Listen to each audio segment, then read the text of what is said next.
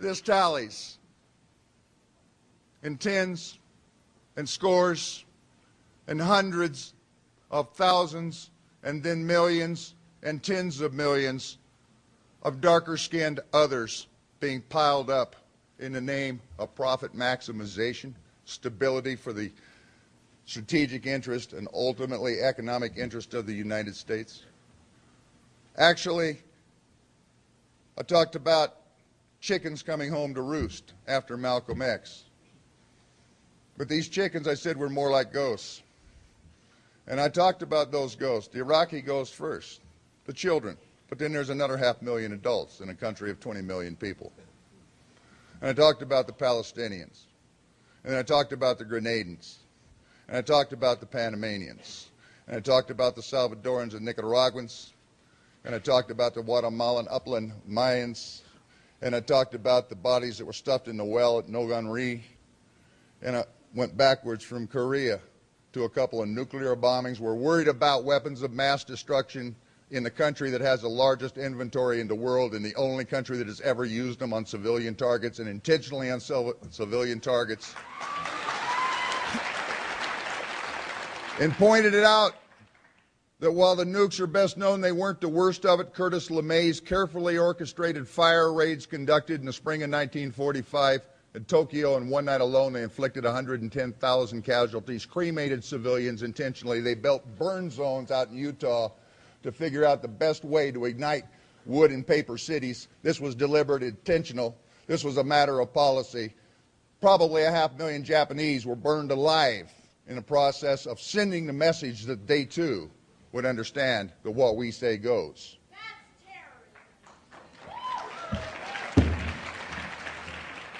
And back to the liberation of the Philippines from the Spanish Empire to make it an American colony, and the deaths of 600,000 to 1.5 million so-called Moros, a pejorative term. Tagalog speakers called the Indians of the Philippines. Entire provinces deliberately cleared of population by virtue of liquidating them. Orders signed by American military leadership to kill every single male over 10 years of age. Oh yeah, they didn't teach you that in high school history, did they? And Bill Owens doesn't want you taught about that now.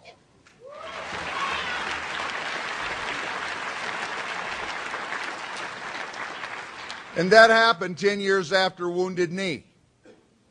And the reconstituted 7th Cavalry and Hotchkiss guns and disarmed and immobilized people butchered in the snow and dumped into a mass grave. And I actually used the imagery from Wounded Knee in a book on comparative genocide,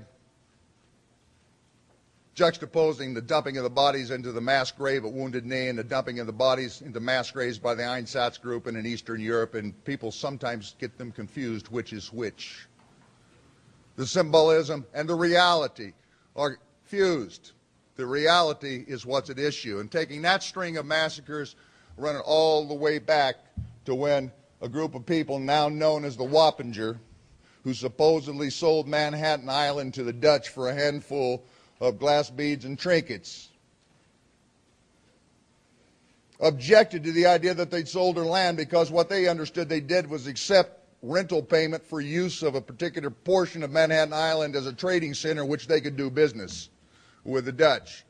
And the Dutch, who knew fully well that this had not been a sale but rather a rental, resolved the issue by sending a military expedition up the island to dispense with the Wappingers, doing so rapidly that they felt that no one would believe how successful they'd been when they went back, so they took the heads of the fighting-age males and the leadership and carried them back in woven baskets to display, to make proof of the fact that they had butchered the lot. And the citizenry was so happy they gathered round to watch a jolly sporting contest, kickball, in which the heads of the slain owners of the land were used as the ball. Roughly on a place where the foundation of the World Trade Center was situated. Now, Ward, throughout your work, you've addressed the kind of colonizer mentality that believes that it can assign these kinds of values to other people. You've, throughout your work, written about the culture, the mentality driving genocide, behind things like knee-jerk patriotism or the willingness to ignore U.S. abuses at home and abroad? Well, it functions on the basis of a set of values which take profit maximization and the imagined entitlement to a certain material quality of life enjoyed by at least certain sectors of the U.S. population as paramount. And the concomitant of that has been the absolute devaluation, degradation, dehumanization, if you will, of others. Others even within this society, American Indians being a prime example, but there are large sectors of the black population, the Latino population, and so on, primarily peoples of color, but not exclusively so. You could look to Appalachian whites, for example, to find an example of devaluation, dehumanization in a way within the white population itself, as being unworthy of participation, of being of no consequence, of being of no value.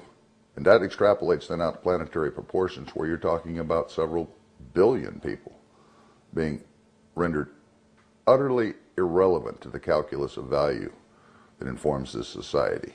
And when you do that